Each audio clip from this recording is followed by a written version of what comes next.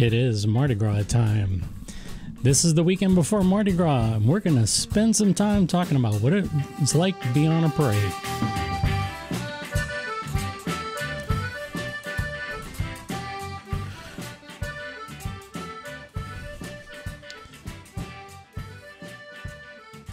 David is with me as well, and we're going to just kind of kick things off. We've got a really special presentation for you today. We managed to talk with some folks, happen to be our cousins, who ride on the parades, and they're going to give us a little bit of insight today as to what it is to be a crew member on these floats, and to be able to, get a little insight, a little bit of background knowledge. So bring in David here.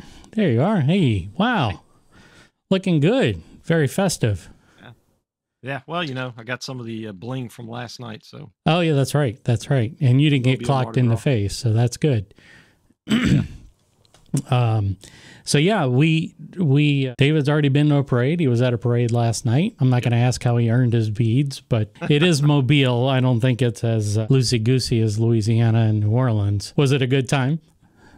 That wasn't too bad. Yeah. I mean, like I said, we go to support the band that my daughter's in. The area we stand is pretty good group of folks. And so this is the Krewe of Columbus we went to, and they were probably the oldest organization in Mobile, an outgrowth of the Knights of Columbus. So they do a good job. They have a lot of tradition and pretty generous. And we had my brother-in-law and sister-in-law happen to be at the parade there too. So They helped us. I think we've got huge bags of beads that just from him collecting them from the back and all kind of other stuff. So I didn't have to do anything to dishonor the family to get these beads. Oh, come on. You know better. It would be honoring the family. I mean, you're a Hubble, man. Come on. We know how this goes. Well, cool.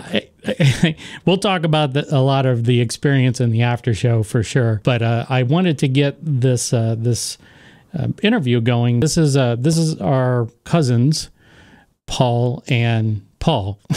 So Paul and Paul's son. So Paul III and Paul IV. It's on Thursday with Muses, which is an all-female parade, which is now doesn't even have a wait list anymore because it's so exclusive to get into that parade. It's a little bit smaller. They decorate shoes and that's their signature throw. And it's a very visually, aesthetically pleasing parade. They spend a lot of time making their floats very pretty. Wow. And then Friday night is Hermes and Coup d'etat, kind of takes a lot of liberties when designing their floats to make political commentary. Yeah, of course. So, I mean, I can tell you from this year, I've seen a picture of both a Hunter Biden smoking a crack pipe and Donald Trump in chains. So, like, they're equal opportunity offenders. Okay. That might be on the same float, actually. So Muses was, they interviewed the head of Muses, and she explained how they got formed. They, as women, wanted their own women's lib type of parade. And they have marching groups in that club, the Pussyfooters, the Bearded Oysters, and the Camel Toes. Oh, God. That's the marching group they have in their group. And so you can imagine they do some political stuff as well, but mostly centered around women's issues. So I was shocked to hear this. I didn't know I've never seen that parade, so I didn't know they had these marching groups. Huh. So, Paul, you started with Bacchus, right? And then, PJ, you joined later on. So, Paul, how did you get into doing Bacchus? Oh, one of my friends asked me if I wanted to ride. That's it? Yeah. Oh, okay. There wasn't like this ceremony and, wax candles and all this other stuff. What happens is Bacchus has a hierarchy, and it's developed that you have a captain, right? And then there's a number of float lieutenants and a sergeant for each float. Decides if he's going to let you be part of the group or not. Okay. Right. So there's also a thing called substitute riders that they're always looking for because people are in that don't want to get out but just can't or don't want to ride that year. Right. They get people to take their place. Okay, so once you lose your spot, it's gone if you don't have a substitute. Right. If you say I'm out, you're out. Okay. Well, it doesn't mean you can't come back in. Right, right. As long as there's an opening on someone, they have like 35 to 45 people on a float. Okay. So there's a limitation for the number of spots there are to ride. Sure, sure. And so that was it. You were in the crew at that point.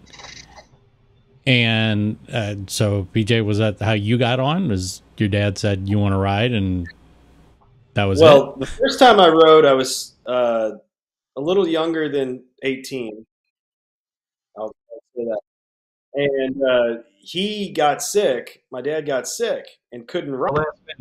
Last minute. Like the day before, and it's too late to find a sub. This was like Saturday night. You weren't feeling well, and we were on a different. We had a different float captain who, he's a long time ago. But I rode next to a very famous chef in the city of New Orleans, who was at Commander's Palace at the time, and I had no idea because I was, like a teenager.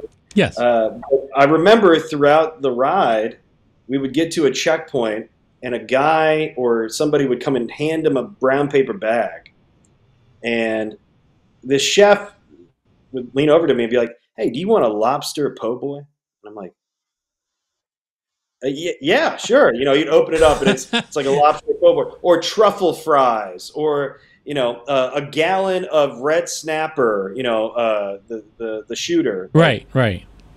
So I had a good ride that first time. That kind of hooked me. It was very fun. But that is how I got in through my dad, and it's kind of turned into a family, tradition now. We have everyone, I think, I've learned, especially moving back, that everyone has their own version of Mardi Gras. Very often it starts with a family, unit. You go stand with your small children, and you're on a ladder, and that sometimes involves. And now ours, we're more of a downtown Mardi Gras family because we ride in Bacchus. Saturday we have our float party, so we never really go to Endymion. We have a sit down dinner in the French Quarter for our float on Saturday night. So it kind of, our whole Mardi Gras experience revolves around. And on Saturday morning, Abby rides on Iris, which is actually the largest parade group of anyone, male, female, or whatever, in the city. It's 3,600 women. Wow. So it's like a super crew on Saturday morning, 11 o'clock. How long is the parade route for y'all? About 5 miles. Yeah. Because I was thinking like 7 hours. 7 hours. 7 hours? We get on at 2:30. Yeah. They pull us up to we park us on Chop, with the head float at Napoleon and Chop, which is Tipitina's. Right. And then the 32 floats line up behind it, up, down, Chop. We get off, and we may have something to eat or drink or whatever, and then you wait at 5:15 or, I think it's 5:15. 5:05. 5:05, we start rolling, but he knows we're well. on float 31 this year, the second to last. We probably won't turn the corner until 7 o'clock. Oh, wow. Jeremy, one thing you asked about earlier was the history of Bacchus and what the super cruise. Just to touch on this point once more, Bacchus is, and pretty much every parade prior to, I guess, the 90s, I don't even know when they really changed it. They were more of a neighborhood endeavor. It was not as long of a route as it is now. And the other day on Twitter, I actually saw somebody posting, I showed my dad, the original routes of the routes of Mardi Gras in 1973. Was it 73, Dad? But it was a lot smaller. Like Tux started at Children's Hospital and would parade in front of Children's Hospital so that the children could see Mardi Gras. Go on Magazine Street. But the uptown route, traditional uptown route that we see now, that didn't start until fairly recently. In 1968, Bacchus first paraded down Royal and Bourbon Street. That's it? And Decatur and maybe something else. Huh. And the floats were humongous, and it was like, okay, we can't hardly fit these. If there's a fire, we're in trouble. So Right. they changed the route, and we got to the uptown route eventually. Yeah. We don't load the float. You pay the money you pay, it gets loaded for you. Okay. And so it's there. You just walk up and it's loaded. But the Saturday night is the party, a dinner party at Arno's. Okay. Okay, it's a dinner party. And then that's just to get the group together, and the wives get to come to that, or significant others. And then we go on, we finish that party, and the next day we have to show up around noon, get them fitted, make sure everything fits, get the face cut out on the mask, and eat lunch, and have a few drinks. And then you go at 2:30, you got to be on the float. And they run out, they pull out of the convention center at around 2:30 and start their trek up Chapatulas, because it's, that convention center is right on Chapatulas, basically, or Convention Center Boulevard. So it's, then we ride up and basically you can start hanging your beads if you want, take them out of the containers and hang them so you have them ready access. But, you only can do so much of that. We're going to be there for the end of the parade of guys are going to be there for about 3 hours before we roll. Beginning is going to be there too, or 1.5. It's not an inexpensive adventure, I'll tell you that. Yeah. Speaking of which, so you have to buy your own throws, correct? Is that part of the? Yep.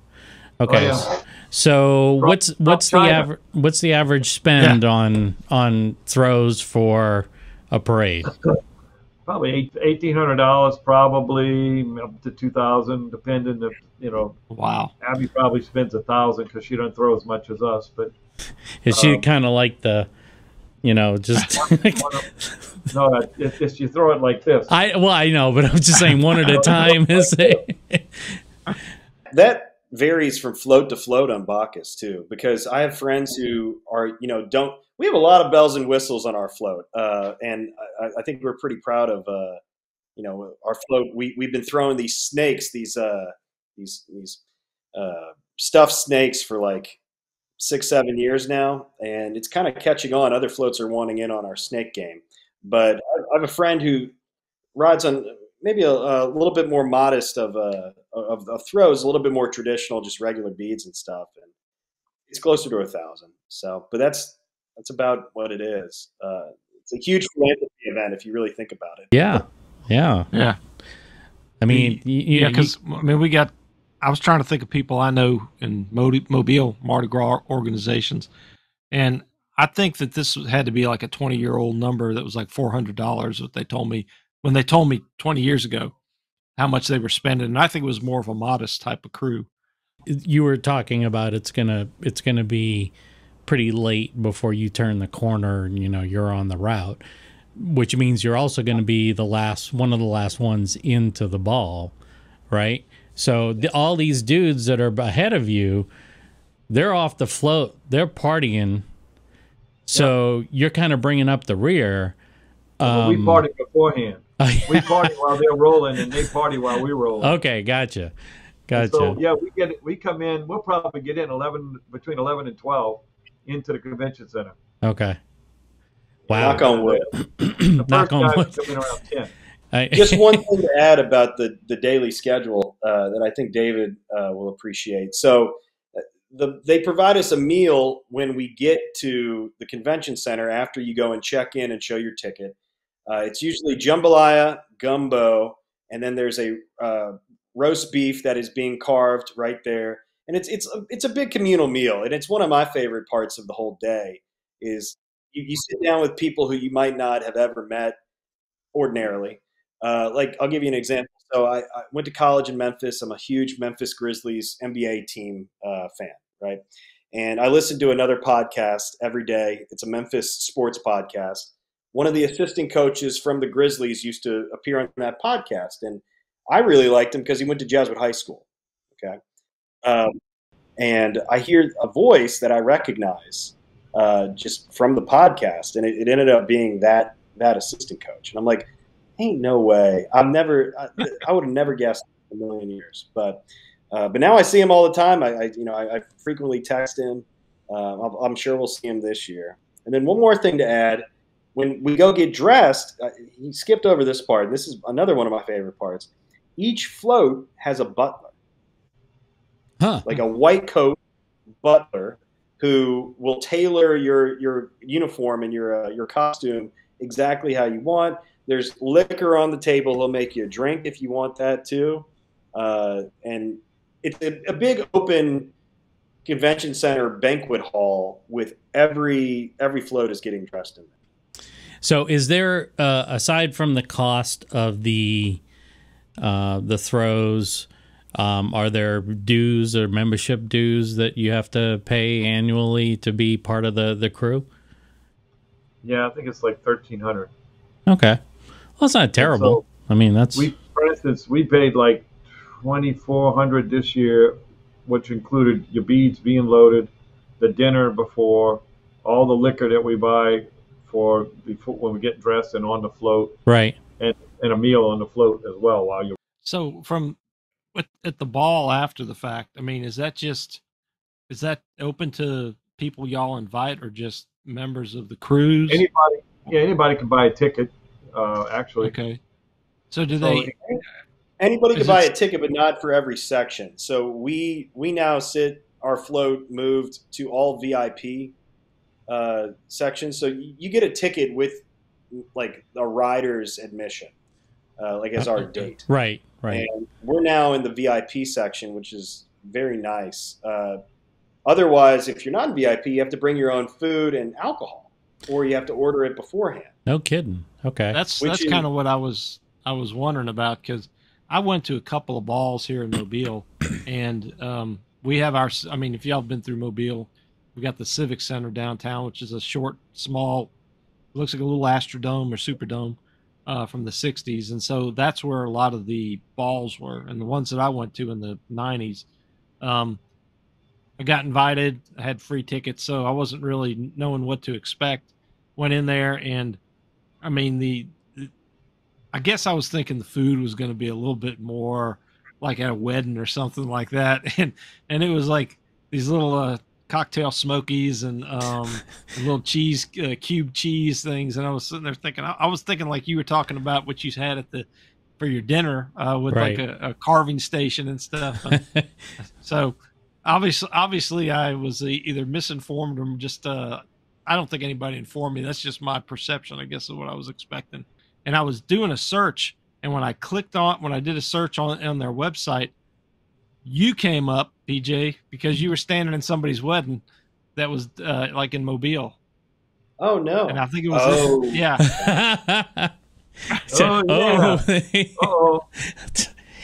Do we need to get TMZ out here? I can tell you that wedding did not end well. Well, a year or two later. Okay. No, 8 months later, and it did not end well. Not any fault of my own. Right. But interesting. That's funny. Every year when we have to deal with the whole argument of who invented Mardi Gras type of thing, I mean, to me, it's almost a moot point, because even though we're different cities, there's so much cultural things that are shared that, I mean, everybody ought to just be happy you have Mardi Gras. So if you enjoy it, just be happy you got it. You guys, you could check your phone. I sent you some pictures from inside the ball. I sent you some pictures from on the float. Yeah. When we were riding, so you might get an idea of what it's like in the ball and on the float. Look at you with the Mr. Clean outfit. That's we were Mr. Clean last year on float. Well, I'll put these up when we. I have this one of PJ kind of rocking out to some rap. I don't know.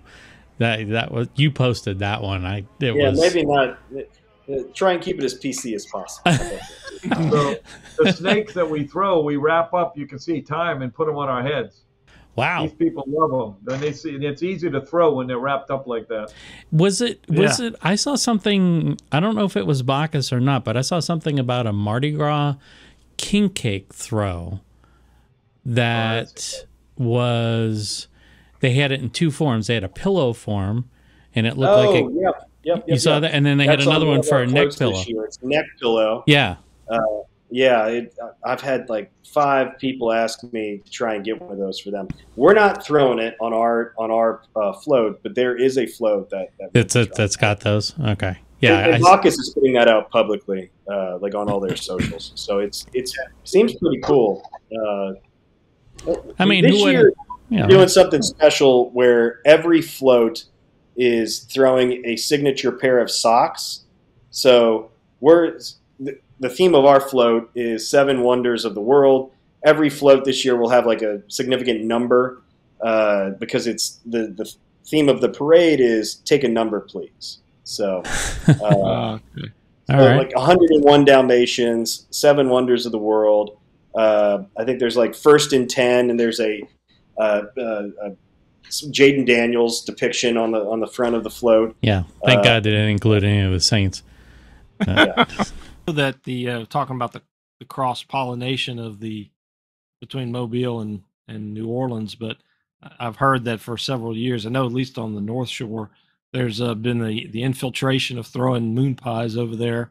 Do y'all ever see that in the New Orleans area as much? Well, that's on a lot of floats. Really? Moon Is it pies? now? Yeah. Moon Yeah. pies are a lot of floats. Yeah. Some people even I mean, mosquitoes. yeah, they're just easy to throw.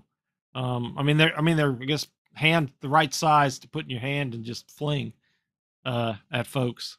They get crushed though, you know. I mean, Some of them do. yeah. Yeah, you just eat them They're in also pieces. not exactly fresh. So I think they have a little bit of resistance, you know. Right, which means like they're slightly weaponized too. So that's Yeah. Yeah. It's got some well- air resistance. You know? right. So in Mobile, they used to throw boxes of Cracker Jacks, and for like from the 50s through the 70s, and then that was becoming a problem where it was hitting people, you know, with the corners and stuff. So they went to the moon pies because it was going to be probably kinder and gentler. But yeah, some of those people got some good throwing arms with those moon pies. Well, I could tell you that the previous version of me, my dad, he's got a good throwing arm. You better watch out if you're on St. Charles Avenue because I think it's from his height. You know, he starts up so high, and you know, Dad, we're on the top level this year. You need to watch out. And Well, It's gonna my knock best somebody was- out. My best was the year that we had rain for Endymion, so they had to follow us. So they were parading late. They had to wait till we passed, and then they could pass. So the crowd it had been raining for a couple days.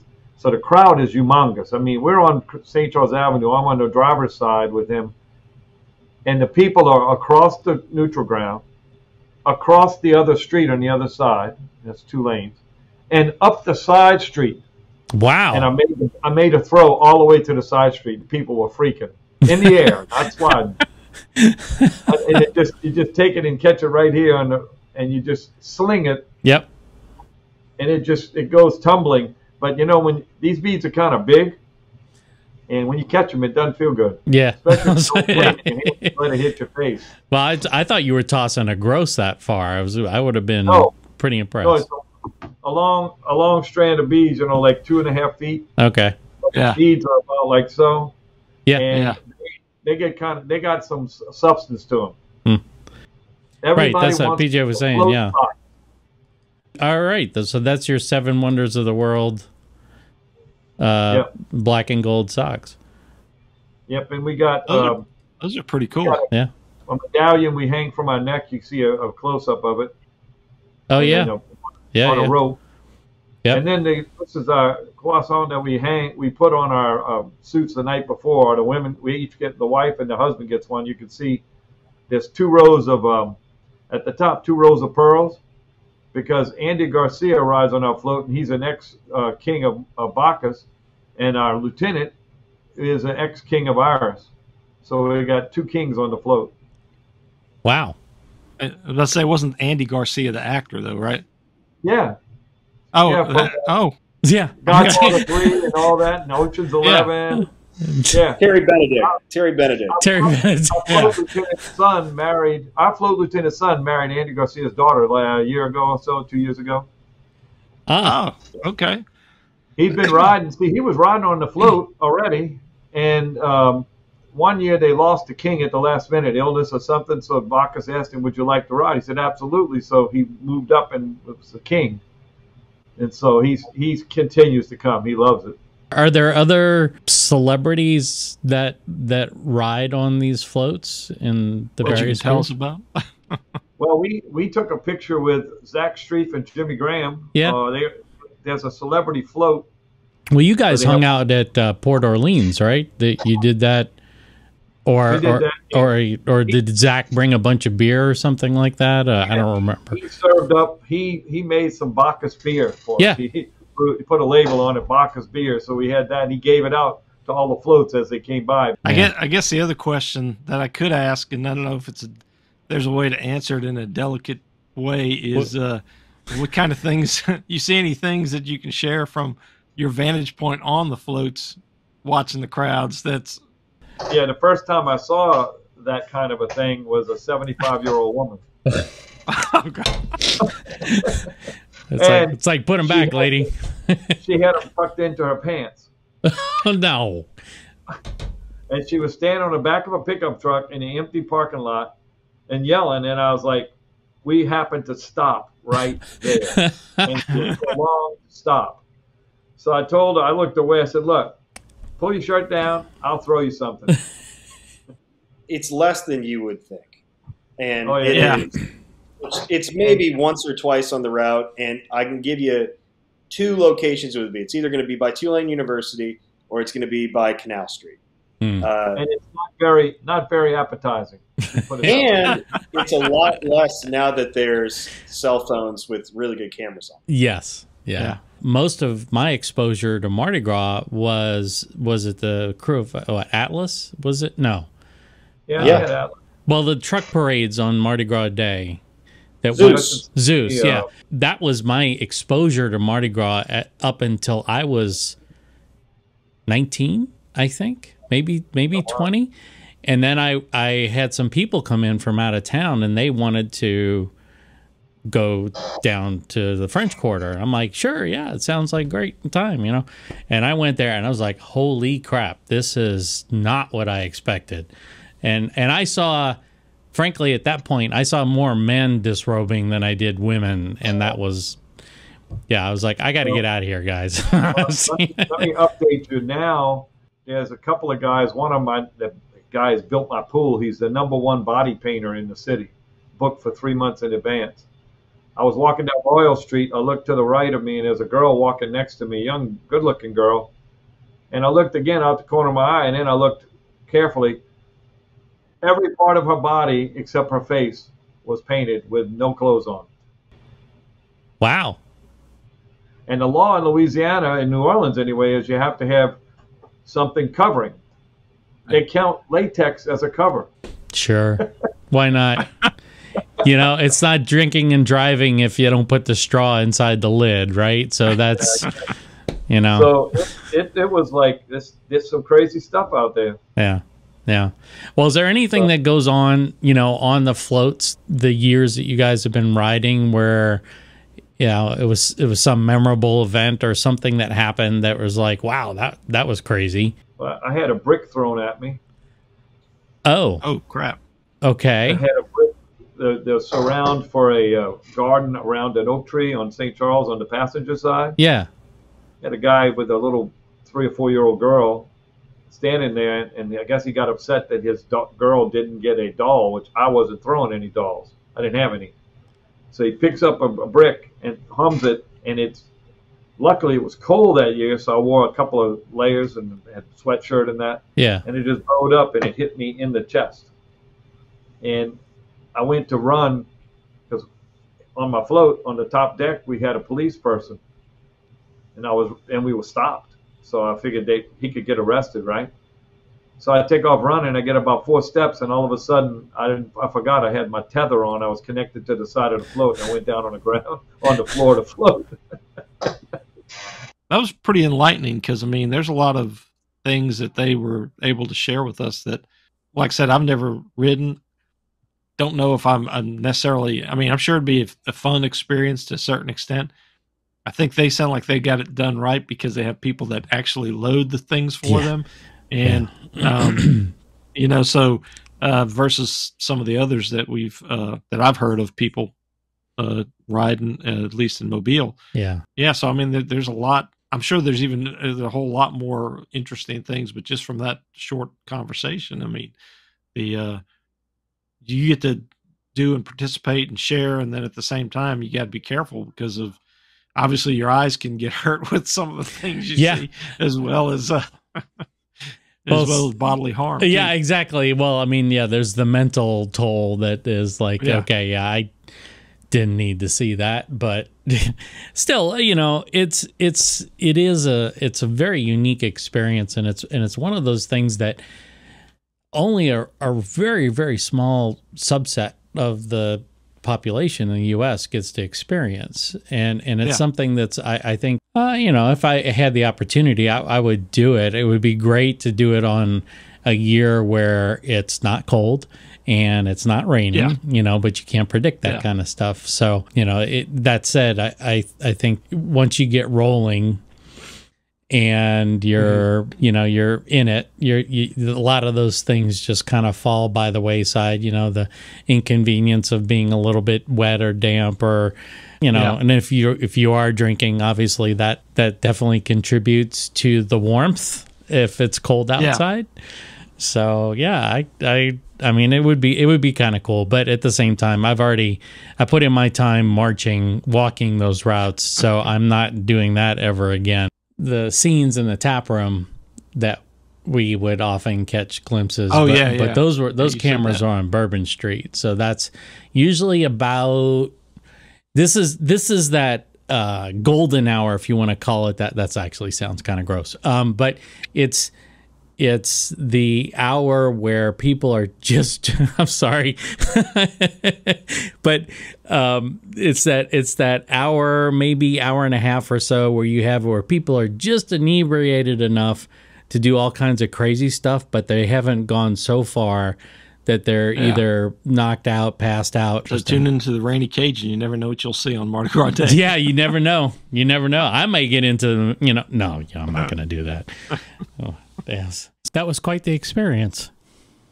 Yeah. Yeah, that was a good call with them. I really enjoyed just talking with them, because they you know, like we were saying in the video, you really don't get a chance to talk, or unless you're on those crews, you don't get a chance to really talk about those kinds of things or see them. You'll see little snippets here and there, but to hear some of the stories that we heard, and truth be told, there was a decent amount edited out, but it was mainly for everybody's benefit, not to protect the innocent or the guilty.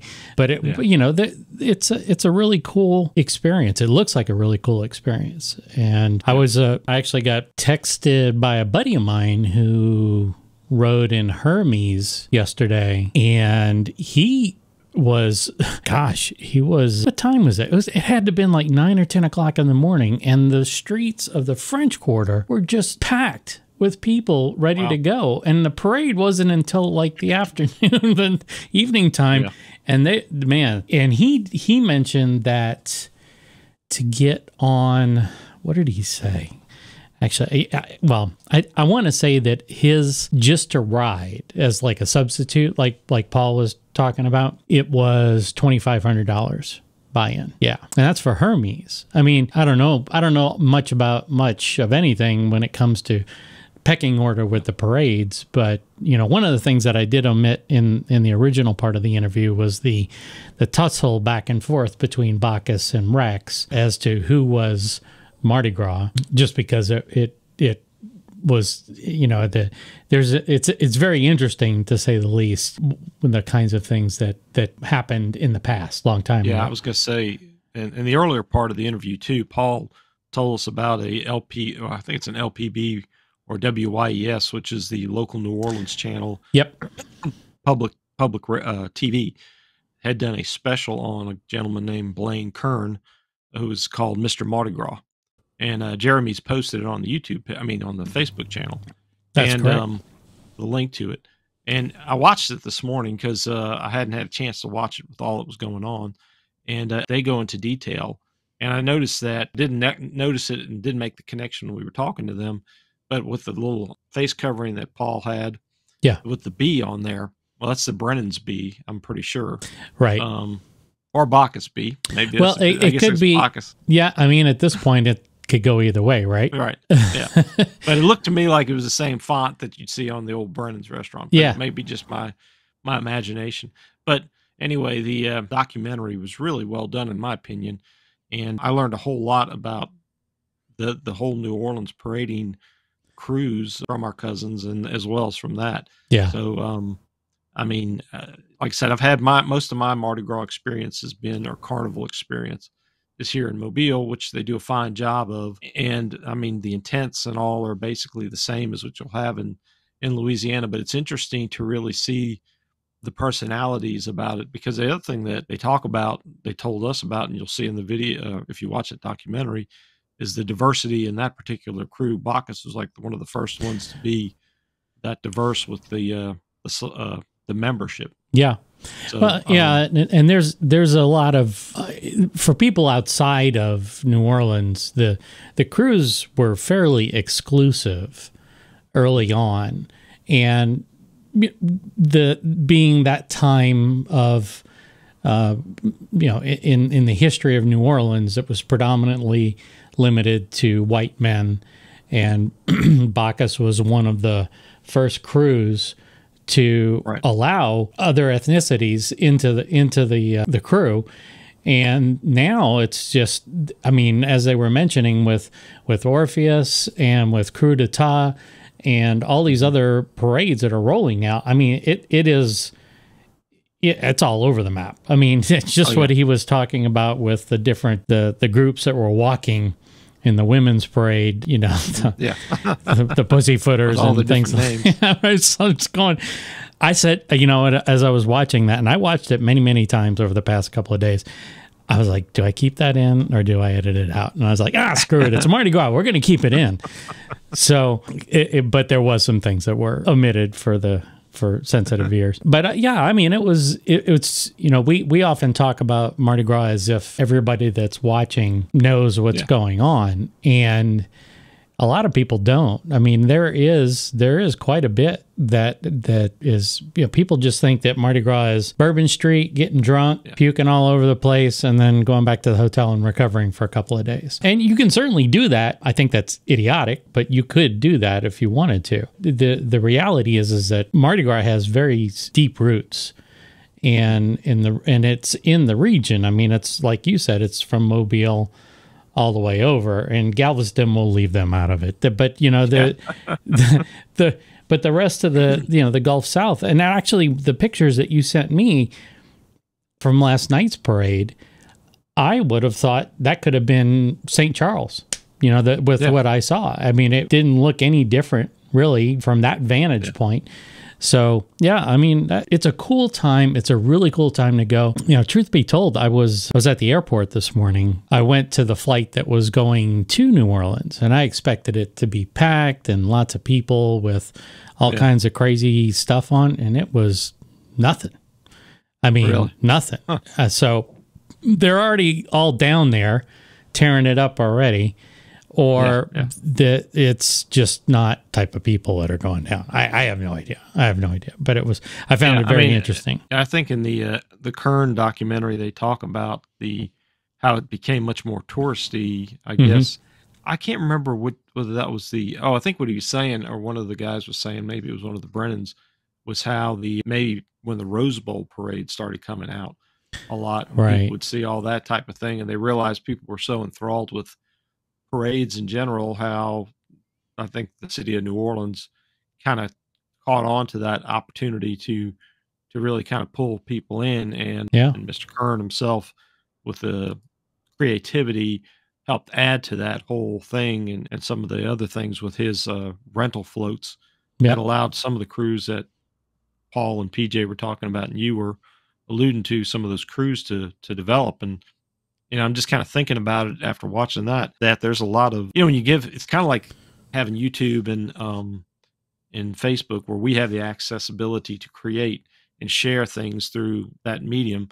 Now you got crews that were not just the people who were the very wealthy, but the folks who were, I think think Paul was saying like pipe fitters and yeah, and he was saying Endymion, so which is rolling tonight, and actually just a few hours it's going to be rolling. So Endymion was pipe fitters, electricians, the plumbers. That's what he was saying. Yeah. So I mean, you got a lot of creative individuals that with a lot of unique personalities that add to that whole, and you can have that different experience as PJ was saying, where you can have your own, you can basically make the Mardi Gras experience what you want it to be, and you can venture out and do like you talked about, maybe go down that path and have too much excess, and then realize that's not the kind of Mardi Gras that I really want to partake in. Yep. And that's.